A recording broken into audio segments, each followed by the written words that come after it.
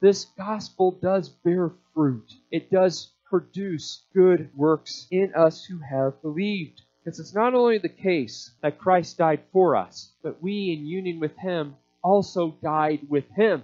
We were crucified with Christ. We were buried with Christ. Our old self left in the grave, but we came up again with Christ to a new resurrected life, a life of victory over sin, death, and the devil. And that life is our very life as Christians. Christ is in us. And that is why we produce good fruit. That's why Christ in us bears fruit in our life. This manifestation of Christ in us. But it is only empowered and motivated by the gospel and not the law or a slavish fear of hell. The law guides us in what grateful obedience to God looks like, but it does not produce that fruit